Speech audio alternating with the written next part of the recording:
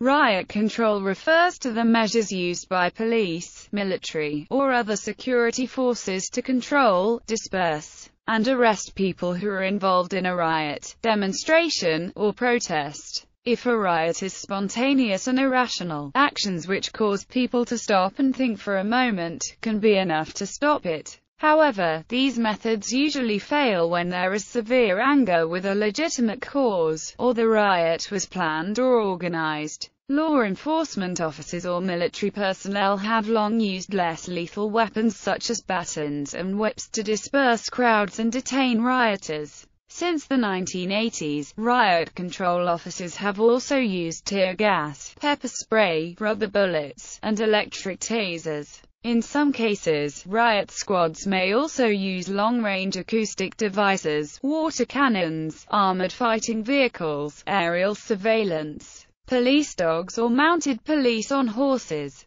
Officers performing riot control typically wear protective equipment such as riot helmets, face visors, body armor, gas masks and riot shields. However, there are also cases where lethal weapons are used to violently suppress a protest or riot, as in the Boston Massacre, Haymarket Massacre, Banana Massacre, Hungarian Revolution of 1956, Kent State Massacre, Soweto Uprising, Mendiola Massacre, Bloody Sunday and Tiananmen Square Massacre. History. The first squad trained in modern techniques of riot control was formed in 1925 in colonial Shanghai as a response to the mismanaged riot of the May 30th movement. New policing methods, including combat pistol shooting, hand-to-hand combat skills, and knife fight training, were pioneered by British Assistant Commissioner William E. Fairburn and Officer Eric Anthony Sykes of the Shanghai Municipal Police as a response to a staggering rise in armed crime in the 1920s. Shanghai had become one of the world's most dangerous cities due to a breakdown in law and order in the country and the growth of organized crime and the opium trade. Under Fairburn, the SMP developed a myriad of riot control measures.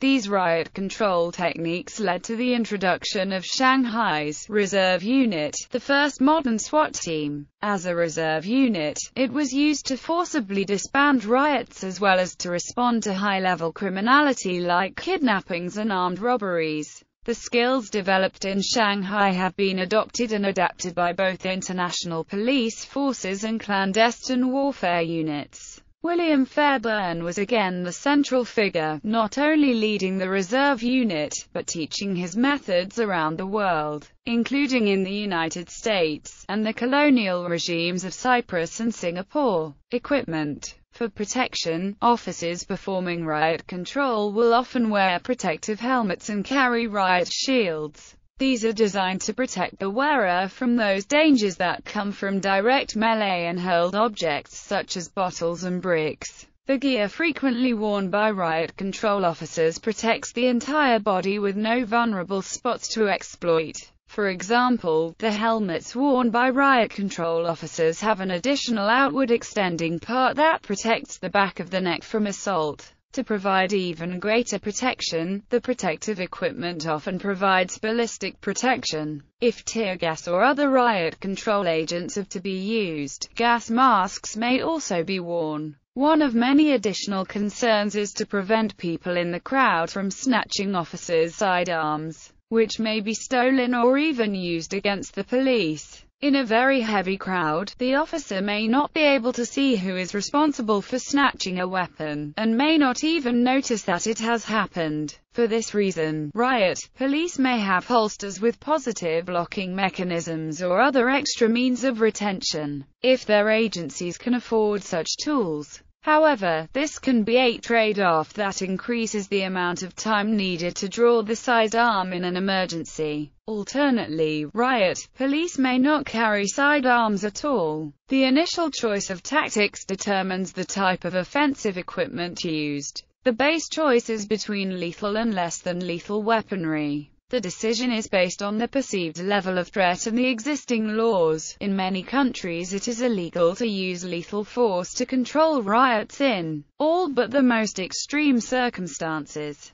Special Riot hand weapons include the wooden or rubber baton, the African siambok, a heavy leather or plastic whip, and the Indian lathi, a 6 to 8 foot long cane with a blunt metal tip. Vehicle-mounted water cannons may serve to augment personal weapons. Some water cannons let police out dynamite rioters or tear gas to help disperse the crowds. In major unrest, police in armored vehicles may be sent in following an initial subduing with firepower. Occasionally, police dogs, fire hoses, or mounted police are deployed. French gendarmes mobiles using tear gas. This gendarme is shooting tear gas canisters using an Alcetec Cougar launcher. Members of the U.S. military are shown attempting to keep Vietnam War protesters from rioting. 1967. Syrian riot control in Damascus in 2012. Brazil riot control police in Rio de Janeiro, 2013. Polish riot control police in Warsaw at the March of Independence in 2011. Defensive line of Berkut, unitmen in riot gear by the Cabinet of Ministers building in Kiev during 2013 Euromaidan protests. Riot control agent. Riot control agents are non-lethal lacrimatory agents used for riot control. Most commonly used riot control agents are pepper spray and various kinds of tear gas.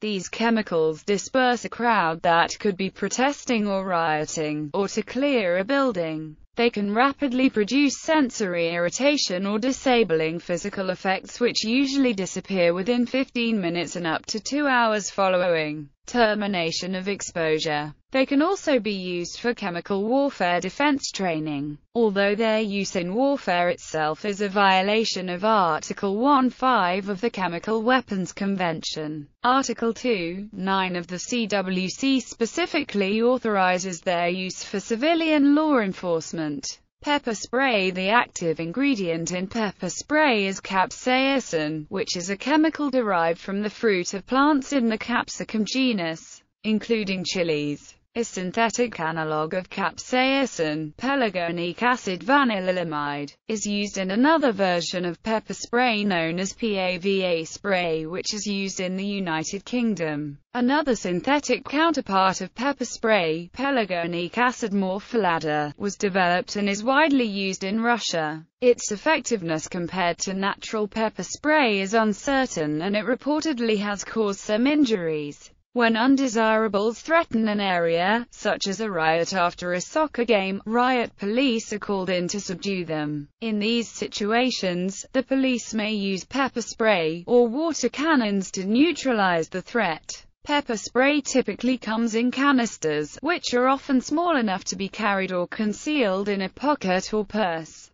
Pepper spray can also be bought concealed in items such as rings. There are also pepper spray projectiles available, which can be fired from a paintball gun. Having been used for years against demonstrators, it is increasingly being used by police in routine interventions. Tear gas. Tear gas is a non-specific term for any chemical that is used to temporarily incapacitate through irritation of eyes or respiratory system. It is used as a handheld spray or can be fired in canisters that heat up, spewing out an aerosol cloud at a steady rate. Popular tear gases include the eye irritants orthard chlorobenzylide and immelononitrile, chloroacetophenon, and dibenz-1,4-oxazepine, among a long list of substances. These three have become of greater importance than the others because of their effectiveness and low risks when used. Today, CS has largely replaced CN as the most widely used tear gas internationally. Decontamination at room temperature. Tear gases are white, solid substances. They are stable when heated and have low vapor pressure. Consequently, they are usually dispersed as aerosols. All of them have low solubility in water, but can be dissolved in several organic solvents. Hydrolysis of CN is very slow in a water solution, especially if alkali is added. CS is rapidly hydrolyzed in water solution and extremely rapid when alkali is added. CR is hydrolyzed only to a negligible extent in water solution. CN and CR are thus difficult to decompose under practical conditions, whereas CS can easily be inactivated by means of a water solution. Skin is suitably decontaminated by thorough washing with soap and water. CS is then decomposed, whereas CN and CR are only removed. Decontamination of material after contamination with CS can be done with a 5 to 10% soda solution or 2% alkaline solution. If this type of decontamination cannot be accomplished, then the only other means is by intensive air exchange, preferably with hot air. Exposed streets and sidewalks will have toxic and irritating CS powder that will be stirred into the air by traffic and pedestrians long after the cloud has dissipated,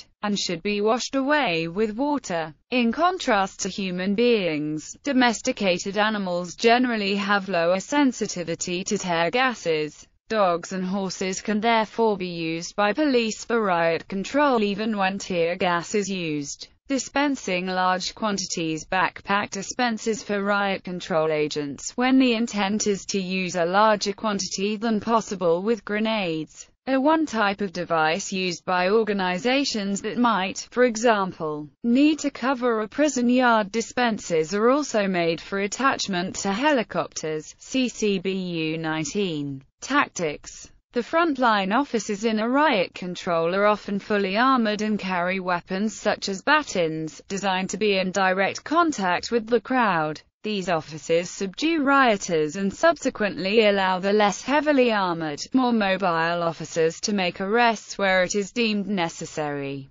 In face of a greater threat, the riot police will be backed up with other officers equipped with riot guns to fire tear gas, rubber bullets, plastic bullets or beanbag rounds. As a less aggressive step, mounted police may first be sent into the crowd. The might and height offered by the horse are combined with its training, allowing an officer to more safely infiltrate a crowd. Usually, when front-facing a riot, officers slowly walk in a line parallel to the riot's front, extending to both its ends. As they noisily and simultaneously march and beat their shields with their batons, to cause fear and psychological effects on the crowd. The French CRS's tactics against a long demonstration march is to attack it at several points and chop it into segments, rather than to merely try to block it at its front end. Since the advent of artillery, straight roads have been of notable importance in city defense and control. Upon coming to power, Napoleon III built great avenues, referred to as anti-riot streets, into the troublesome quarters of Paris.